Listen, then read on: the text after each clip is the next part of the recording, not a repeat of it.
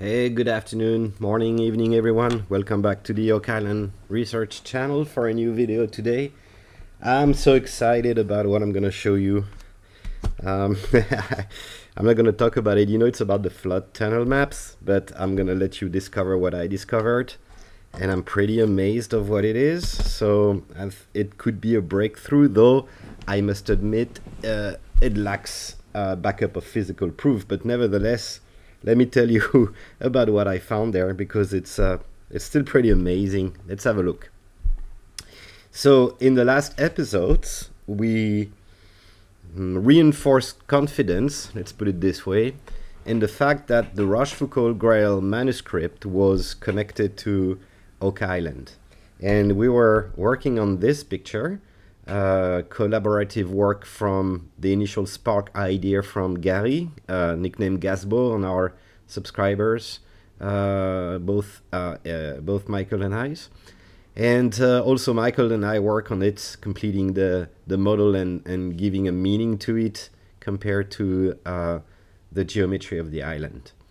After thinking about it, this picture, which already revealed the journey across the Atlantic to Oak Island from Europe, which got a triple reading level, as I explained in my past video, actually does not indicate nothing. It just shows location of very important and interesting points as revealed by Michael and I's work when we're working on the Zina Halperns map. So that's just stunning that this picture, which is 800 years old, mind you, is already talking about Oak Island and revealing all the specific points, but it doesn't tell you anything more. So is there anything else those pictures and miniatures get to bring to our attention and our mind? Of course. And what I decided to do is to use, Michael calls it a protocol, but at least a methodology after what we learned from the past videos. Just making a quick sound check. You know, I do that sometimes. Sorry, just to make sure it's recording fine. Yeah, it is. Okay. So what I'm going to use now as tools, since we noticed that the frame of the miniature may propose construction lines. This is my version, and it's an old version of the interpretation of the picture. Michael's got an upgraded model now. And definitely on his model, the frames do play an important role. So that's interesting, and let's allow ourselves to reuse this concept in other paintings to see if it gives anything. The second one is, of course, and that was a revelation when studying these, is the glares of the characters. And they are used to point at very specific point, especially at the null and crosses points. And we are going to use those glaring concepts that the painter used again and again to see if we can reveal more places, points of interest, especially linked with Nolan's Cross. Obviously, that's how it worked on this one. Nolan Cross is involved as the reference line here. It is the line on which we projected. I think a cat wants to go outside, excuse me. Sorry about that. So the circle here, which is the riddle part that we have to work out, as you discover from our works, is pushing points onto Nolan's Cross. So Nolan's Cross is used as also a reference line because it's a great one, and it's the one they used on the island all over, as we discovered with Zina Halpern's map, and even other researchers' work are using Nolan Cross as kind of a master scale and a figure, geometric figure shape that is used to point to other points on the island. So I think it's a fair assumption to use Nolan Cross as a reference line in those paintings also when Nolan Cross appear. Feet are involved, at least in this picture. I'm sure in others they mean something, and I have not decoded fully interpretation on other paintings, but I got the feeling, intuition, or kind of guts feeling that feet are involved in those pictures, especially for measurements, especially since we call it a foot. Even in French, it's a pied, which means a foot, that distance. So it's not stupid to think, it's not unreasonable to think that those guys use the feet to code feet. Yeah, only Rochefoucauld Grail are hiding clues. Believe me, I've tried, and I worked it for now a couple of years on all the available pictures on the website issued from the libraries and the scans, and it's only the Rochefoucauld Grail, and it only maybe on top of that only selected picture. But so far, the one we've been given, the only small sample given on the net, have been extremely efficient in producing results linked with Oak Island. Coding techniques clues, how at least part of the coding is happening, and I think it's the first clue they give you to start your work on each miniature, is what's at the bottom corner of the picture in each, the 4 of them. They differ from one picture to the other. I thought originally it was the signature of the painter, but I got it wrong, and I'm going to tell you why in a minute. Also the borders differ from a picture to the other, and I think there's clues about it. Maybe here the clue was waves. It's not obvious, of course, now that we know it's about a journey. It could be waves, especially in blue.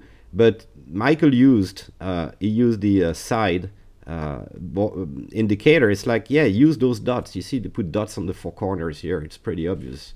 And that means something, we think, or I think. Finally, and that's new, it's a single painter that produced all the Rochefoucauld Grail miniatures from page 20 to page 200. How do I know that?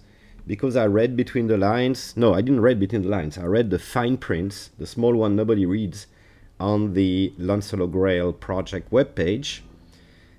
Pretty much, it's the work revealed of Professor Alison Stones, who allowed me to use this picture in high def and sent it to me by email, and I cannot thank her enough, because otherwise we'd be still at square one with the Rochefoucauld Grail miniatures. She started something without knowing, and she studied the painting styles, and I'll do a video about it, because I think I've got some definite suspects, names of who painted those. They're never signed. You can't find a signature at the bottom. But by analyzing hundreds of them, she concluded that the Rochefoucauld Grail miniature, most of them were from the single hand. Actually, she detected 3 painters, and she's able to give the areas in the manuscript on which each of them worked. And I'll do a video about it, but take my word for granted for that. There was a single painter, which is very interesting, because if we play Colombo a little bit, it's a very important indication. Was it a team working on it with like a leader and apprentice? Was it? No, it was a single guy. They were freelancers. It's not like a school of 100 monks and copyists and stuff. No, they were freelancers.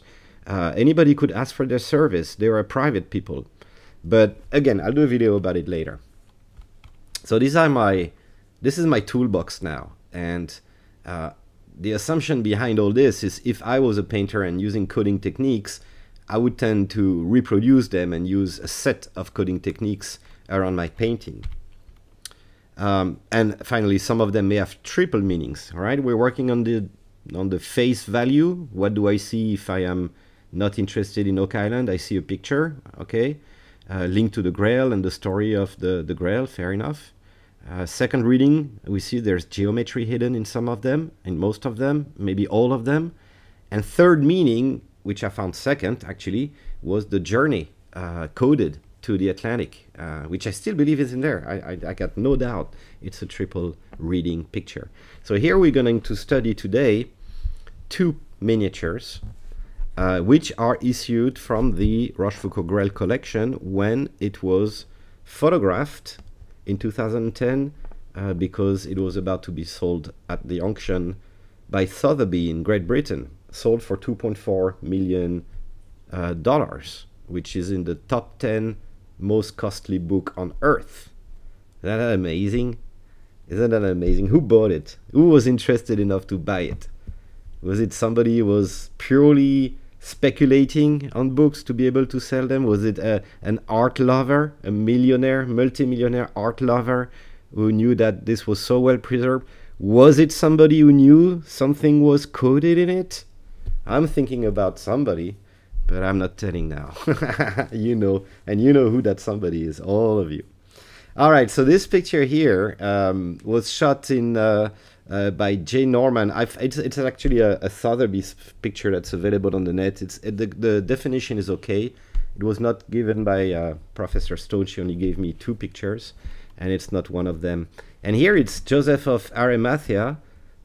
He was walking on the water holding the Holy Grail. So you can see the Holy Grail in a kind of a gray jar with some smoke, I guess.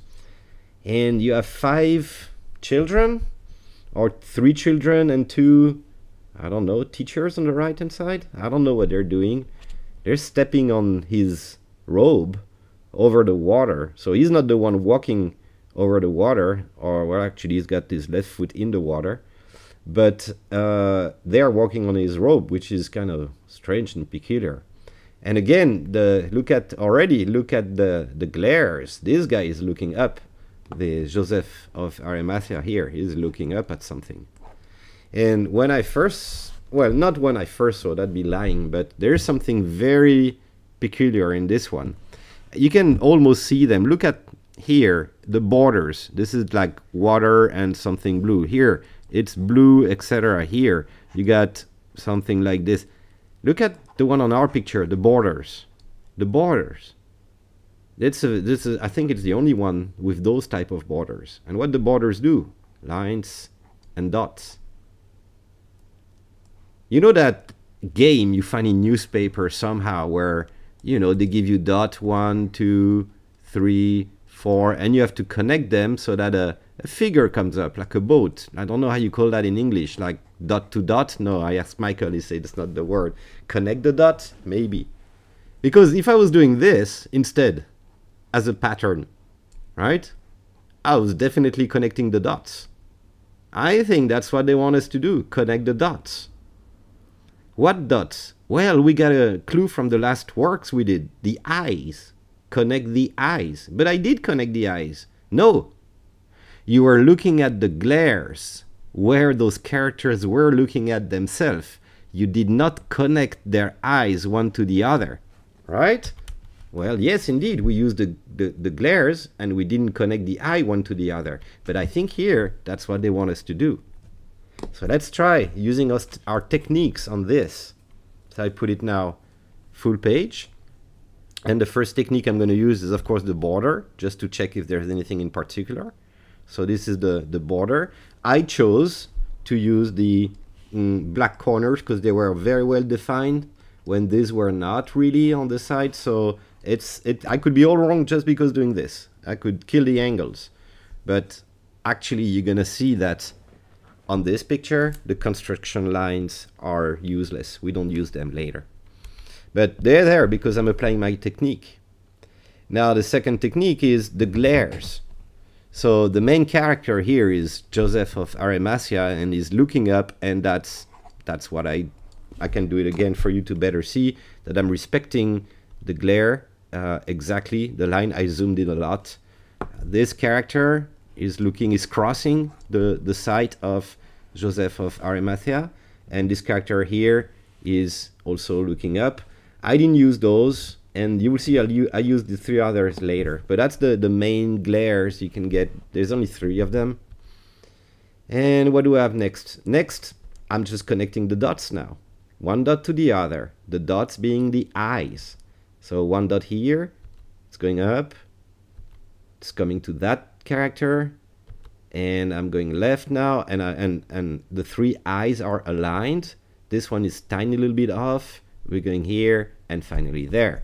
And that's it, because this picture is simple and what it gives is amazing. But yeah, that's what we have. What else to say? Let me think. Yeah, I added also on Joseph of Arimathea here, you can see it, the orange bar here is just the end of his hat, because I found out it was meaningful at the end. And that's pretty much it. It's strange that those fish are going under like in a tunnel, right? Something like this. You see me coming? Okay, that's that all I wanted to share on this one? Yes. So let's see when... oh yeah, the second thing I want you to see is this. When I use a compass and I center it on the line, I get 60 degrees. 60 degrees being the Nolan's cross orientation to true north on the island. 30-60. So this is my hint, or this is the clue to me that this yellow line going through the eye of Joseph of Arimathea might very well be Nolan's cross reference, and I just need to overlay this to Nolan's cross, get the other reference points probably coming from the eye glares of the other characters, so I can scale my Nolan cross and my picture on it and reveal what the red line give. Ready? Okay, so this is now my reference map that Michael provided me. I'm missing the historical money pit, but the historical money pit is in this region, right? Somewhere like this. So you can see here, of course, if you acquainted to our videos, you got now Nolan's cross here, of course. Here it is. The extension point, same distance here. The anchors on top, and on the left-hand side, the west part of the island, we get some very important points. The set point is a point that's virtual, or we think it is, but it's been revealed by several physical, on-the-ground markers, as well as both Rochefoucauld Grail, the previous picture we studied. We call it Folio 202 now because it is our official reference. Official reference is MS1 Folio 202 Verso V. But we'll talk about Folio 202 for the picture Gasbo revealed to us. So the set points here. Triangle helps calculating the west and side points because of the parallelogram figure you get, right? So, or is it called E, sorry. And I'm looking for this parallelogram, of course, in the picture, as you can bet. The valve is the back flush valve. You can close or open to relieve the vault from, the vault is here from all the water. And the trapdoor is here, where obviously you can flush inside, or there's two theories. You get an empty cavern underneath, and you can flush like 30 times, 40 times before it gets totally filled with water and jammed. Or you can just use a tide system that will suck the water out naturally. You don't need to actually use an underground cave. And as Michael proposed, or the obvious, we know from the 7 pieces puzzle that there must be some water, probably from the 5 drain here. There's some water that must probably go, why can't I? Probably goes to La Hampe, because La Hampe is like a dam. You can close or open. So there must be some water here. If the MP is here, there must be some, you know, maybe. We know that through the, I got it wrong, sorry. So something like, what is it then? Straight from the original point? Is it going to the money pit? Because this is the cave-in pit here. Caved-in pit. And we know the tunnel is going through there. But what we know also is that La Hampe must connect then one way or another to the vault, which must connect one way or another to the valve, which connects one way or another to the trapdoor here. Well, what I discovered is that it's not exactly this. It's even more smarter. But that's the minimum minimum viable way of making the vault operate up and down, right? All right, but it's not exactly what's happening. It's even better, what I found. So let's position what we found on the previous picture to this. I was quite amazed by, so this is Joseph of Arimathea's glare, right? And it registers, of course, it's a line. I aligned it on purpose, 60 degrees, naturally aligns on Nolan's cross. What's remarkable, that's the hand of his hat, that's the glare of one of the kid, the glare of one of the other kids, that's the white is, okay, the convention is white lines are construction lines from the painting, yellow is the glares, And red is the dot to dot connect the eye, right? That's my convention. And again, registers naturally and beautifully 51029 extension. And what's happening at La Hampe? Wow, that's amazing what's happening at La Hampe. At La Hampe, I got a bend. What a better place to change direction than the place to put a dam or a lock or something. Wow. And it goes through the caved-in pit.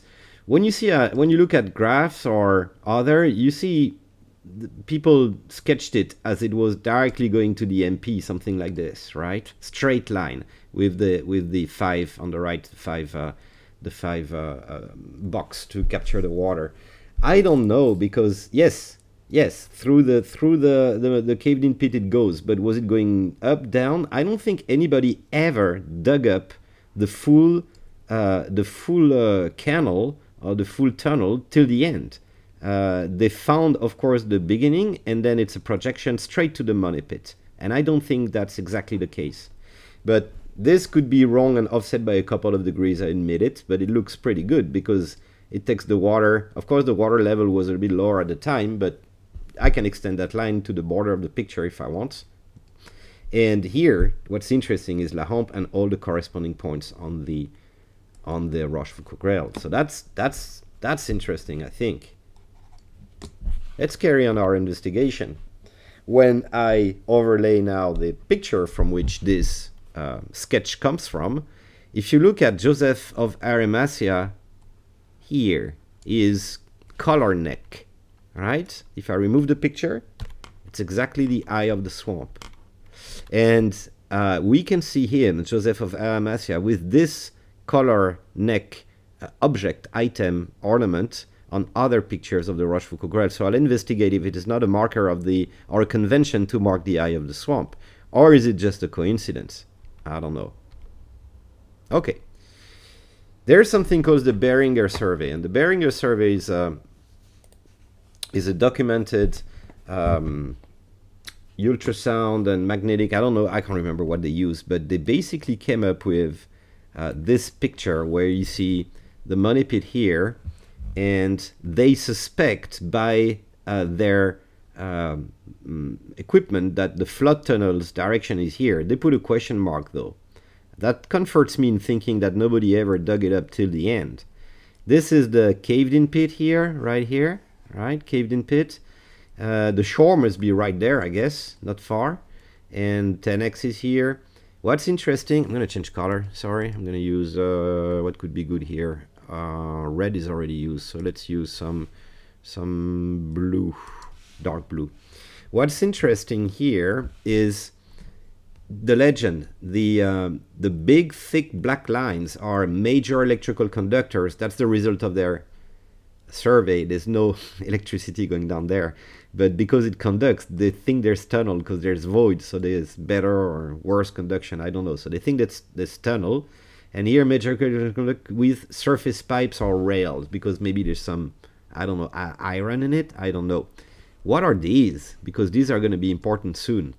You see these? Are they like also like pipes because they're less thick, so they're not like tunnels but could be pipes? Because when I overlay what we found, sorry, it's coming back. I need to go back. Back. Yes. That's the best positioning I could find. So the red line is the dot to dot connect the little kids on the picture. That's my red plain line, which matches what they think is the flood tunnel underneath and going out of the cave pit, the caved-in pit. But I've got a bend here. That bend is diverting that tunnel from the direction of the money pit, but is catching back on this one, the thin one. So what's happening there? Is it indeed a deviation where you get two flow, one going to the main vault, because this is going to be connected to the vault someday, I guess, and one going to the money pit to flood it like a booby trap? I'm starting to think about another theory, that basically the money pit was not there and was not part of the original construction. It came later, probably as a decoy. But I think those two things are not related exactly. And there was that comment I read from Rick Lagina that on this island you find several waves of centuries of construction. And the money pit area, when they analyzed the wood, the nails, the everything they found around the money pit itself, dates something from 1500 to 1650 or something like that, like the French or the English were there. But when they look at the swamp, when they analyze by sediment carrot digging how the swamp settled, they found human disruption around 1250, which matches a bit better the Rochefoucauld Grail revealing all this. So I'm starting myself to brainstorm and think that two things happened there, but the money pit is, I don't find any reference about a money pit in the Rochefoucauld Grail. I found reference about pretty much everything else but this. And the dates don't match. The dates, the money pit, the wood, the everything they find there is not 1200. The only thing 1200 they found was some relics and some artifacts and the swamp. So maybe the money pit, somebody later, because somebody later may have used this point and divert a flow of water and created the booby trap named the money pit. And that comforts me in another idea that the oak entrance has got nothing to do with the money pit. And Michael was right and I was wrong at the beginning. But we'll come to that later. This is another picture from Hammerson's Peter, I think, from his videos, trying to look at what it would give. It's not very informative. It's just another way of looking at it. And that concludes the first section of this presentation. We're going to go now to a second picture because we got to finish the job. This second picture is not available on the set of photographs given by Sotheby during the auction. It's a picture that's it's actually the first main page, the entry page of the Lancelot Grail project. And on this picture, this castle falls on the Duke who killed King Lancelot. Poor guy. And very interesting picture. I try to work it out. You bet. When I was working on the signature from Da Vinci and stuff, I thought it was revealed here. Actually, it's kinda, but I don't think that's the purpose. The purpose is different. Let's have a look. Oh, that's not what I meant to do. Oops, something's wrong with the video. Oh yeah, I know why. Excuse me. What I need to do is go back to presentation mode. Otherwise, I'm ruining 1 hour of work. Okay, so this picture. The first thing I did is this. The main character of the picture, the main character seems to be this guy, and his color is flashy, so you can see him. He's right in the middle. You would think he's doing some kind of gymnastic, artistic, huge figure there, but actually his legs are here, right? And it's that guy behind who is stretching his leg behind. Nevertheless, it gives the optical illusion of a kind of a compass where I can measure distance. On top of that, this guy here, the shape he's doing with his finger is kind of a distance he's giving. That's interesting. Would that guy give us a distance?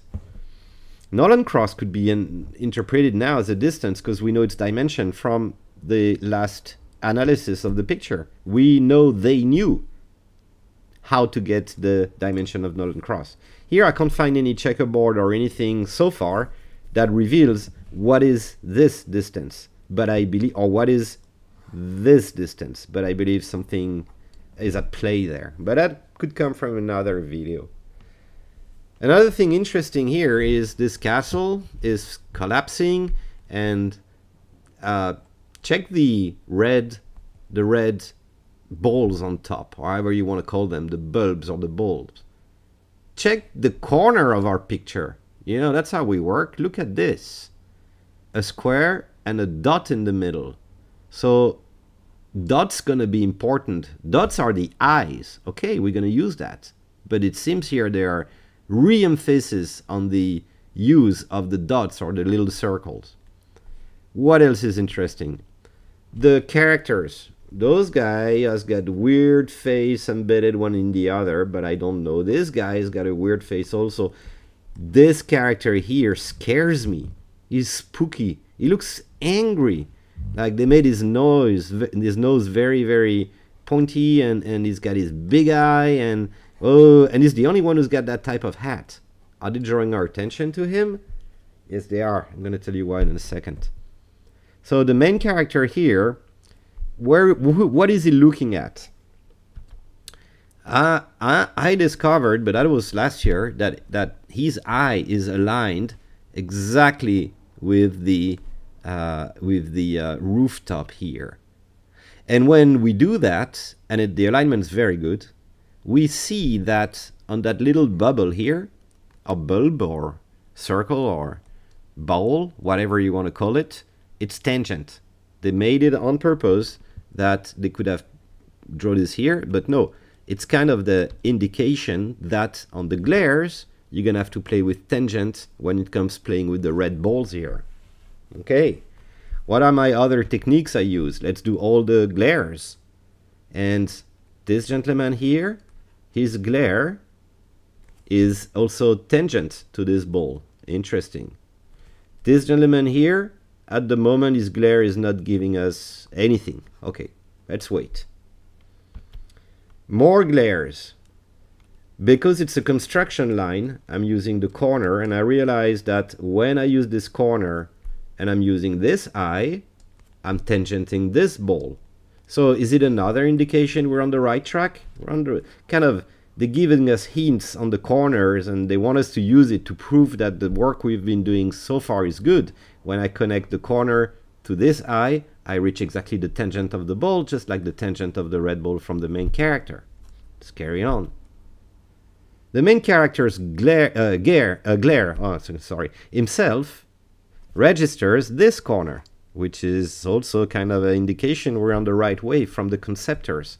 And we can see tangents the fingers here. Interesting. It's like they're backing up our work by multiple checks that we're on the right track. What else do we have? This gentleman here, when I connect his eye here to this corner here, I register this point, which gets now a triple cross. And I'm going to use, of course, the black line here. As you see, that's why I kept it blind, as the Nolan's cross. This is almost 60 degrees.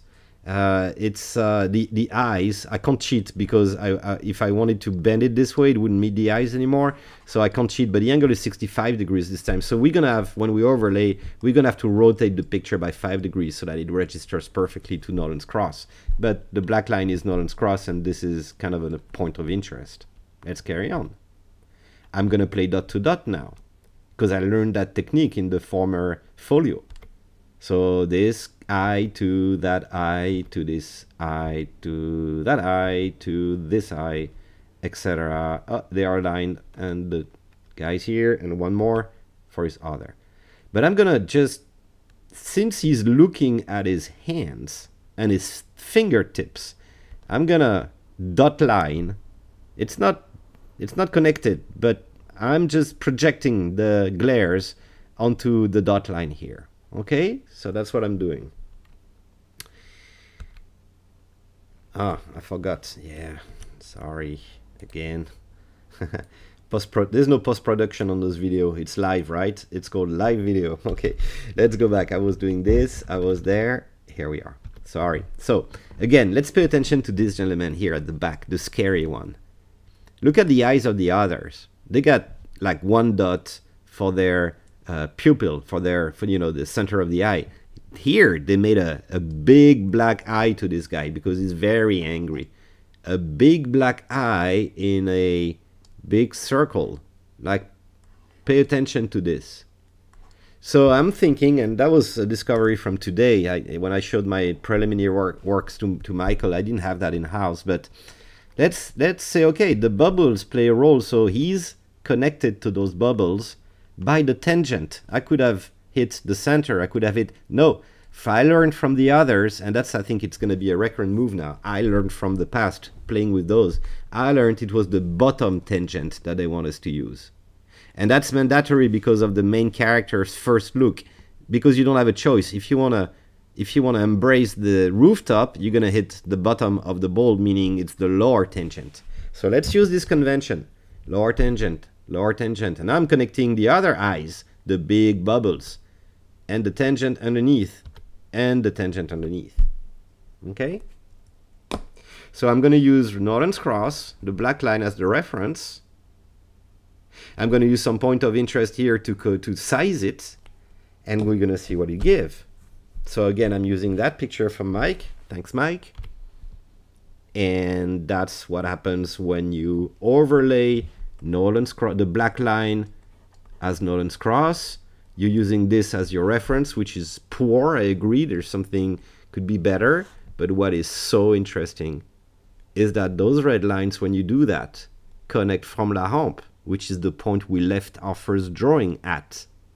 And La Hampe, you're indeed going to the vault by the dotted lines. Where is the vault starting? Somewhere here, right? So that works. Moreover, that's so interesting here. There is a connection with the eye of the swamp. It's going right by or near or next to the eye of the swamp. And if I was to build a tunnel underneath and I need a vertical shaft access, I wouldn't build my vertical shaft access on top of my works. I would build it on the side so I can send my material down and they can use it going their way, but I would not disturb. So interesting. Very interesting also is the diversion here, not expected. Because when you're thinking, well, I'll do that later. I'll analyze the full picture later. So that's pretty interesting. Another thing that killed me is that it connects to the valve. Of course it does. It has to. Because it's the tunnel with the water, so you want to block it or open it and release it to what? To the trapdoor here. That's where your release mechanism is. So when I join the two pictures together, I'll show you in a minute. Okay, yeah, without the construction lines, that's what it gives. And that's pretty amazing. And that would mean they don't need to have that tunnel here. They didn't choose that option to have from the ocean to the hump, to the vault, to the valve, to the exit. They didn't. They chose another way, and we're going to see why in a minute. So what happens when I join the two pictures together, because they bring the same concept? When I join the two pictures together, this is the total and complete path that those flood tunnel take. And interesting that they make the liaison at La Hampe so important. La Hampe is that's where they made the match and the meet of the two. And at the end of my first, okay, this is an eye on the first picture and an eye on the second picture and an eye on the third picture and an eye. They made the eye connect. They didn't need those extra eye on the side, but you know, we humans got two eyes, so I had to play it. Well, they decided to make a straight line to tell us you're on the right. That's how you connect the two.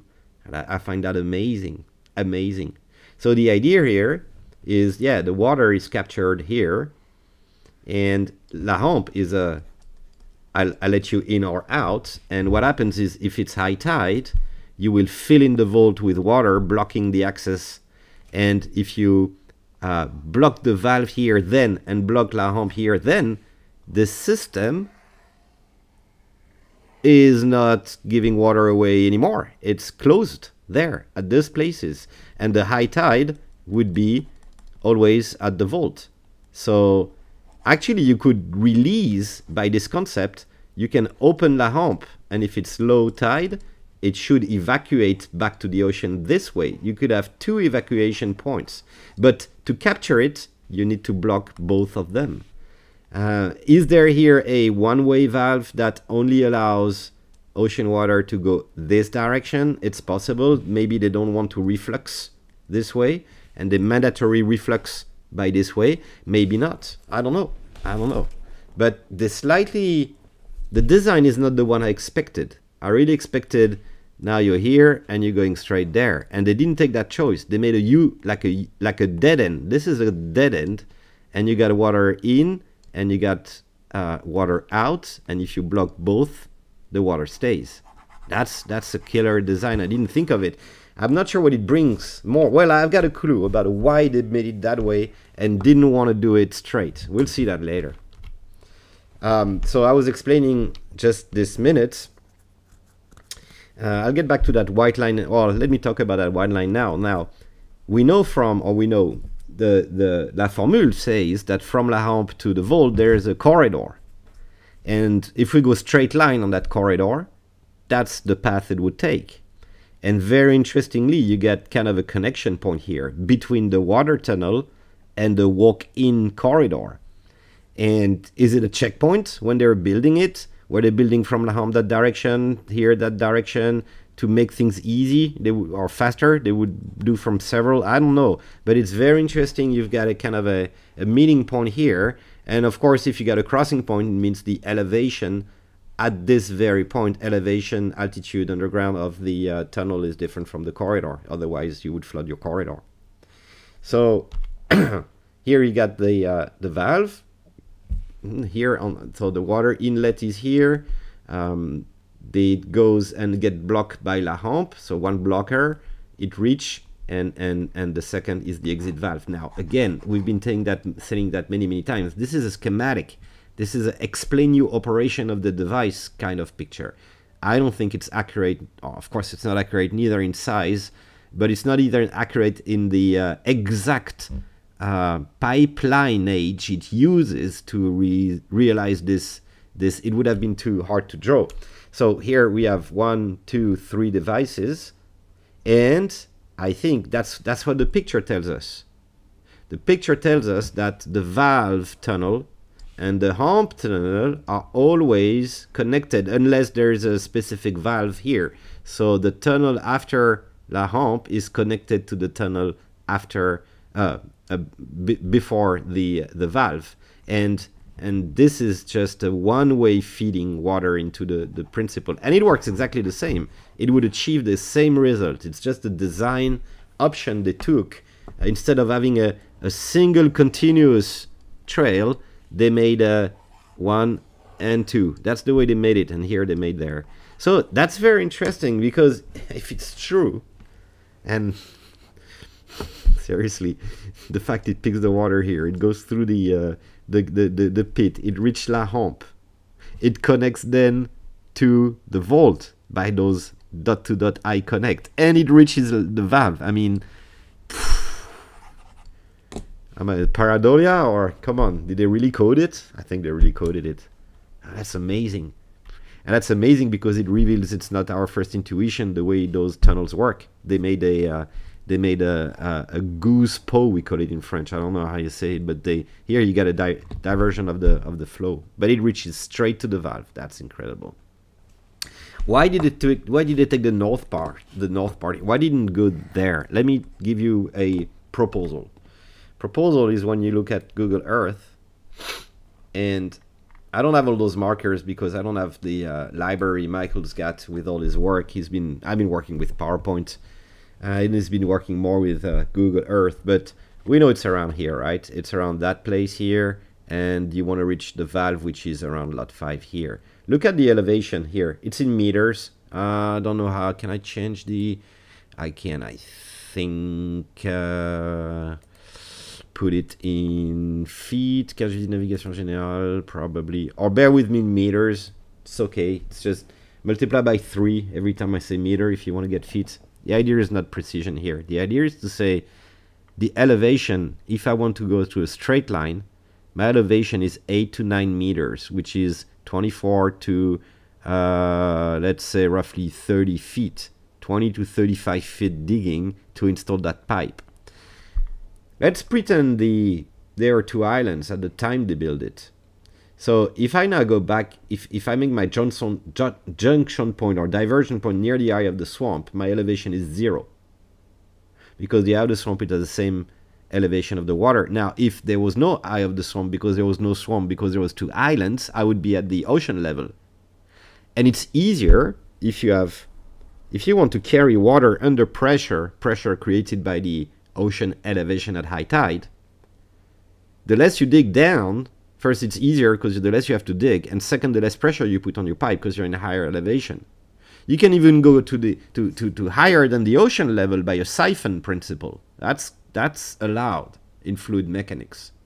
So maybe they took the easiest way, and the easiest way is the one where elevation is lowest. 0 meter, then they go left here, 1 meter, so here we have 6 feet, 6 feet, 9 feet, where we are at 15 feet, but nothing like 40 feet. So maybe they wanted to go to the north part, which is lower in elevation, to reach eventually here the valve, and 7, 6. But I think they went in that region. Let's have a look at the PowerPoint again. And yeah, that's the 6 meter, that's the 2 meter or like 6 feet here.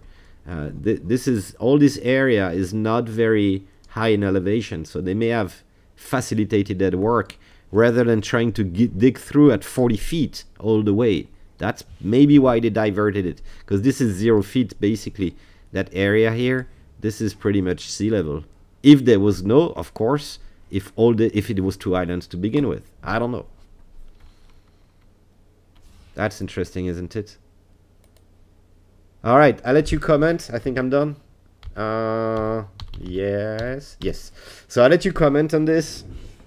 My intuition says I'm right. The money pit again is here, somewhere here, and this flow of water is not hitting the money pit. Sorry for now. We'll see. I'd see. You know, there may be there may be more pictures that we can work out. It's very smart the way they made the junction with the 2 pictures by having this glare matching in direction. I think I'll find others, because I need to understand now we need to understand what's happening here. So there must be a way they described what's happening and what's the purpose of the trapdoor. We got it from one of the brilliant, amazing, one of my favorite miniatures I commented about a year ago when I first discovered them, where they hide the vault mechanism in that picture with the knights, and you also have La Hampe, and you got everything in there. It's graphical. I don't have any geometry worked out yet. I may, but I think that's it. Question also is, why would they not go straight line here? Maybe they encountered some hard rock and it was either easier to go around. Maybe they really wanted to connect with the tunnel to make sure they were on the right direction because they were diverting. I don't know. But the fact that when you position them to the scale using Nolan's cross scale as your reference, Hewitt, La Hampe, you hit the cone E. It seems to go underneath Nolan's cross at one point, because this is a straight line and it goes. So is there works underneath cone E, cone D, and going to the vault? Maybe the corridor that I drew I sketched in white goes there somehow at this point, and then you got steps or stairs or something. I don't know, but maybe this area has been worked out and that's where the pipe arrives and lands. And it registers valve D, which is an important piece of equipment in the flood tunnel system, of course. I mean, I'll let you think. Please comment. Thank you very much for watching. Love you all, and subscribe if you have not. It helps those ideas being propagated around the net. Thank you. Take good care. Love you all. Bye-bye.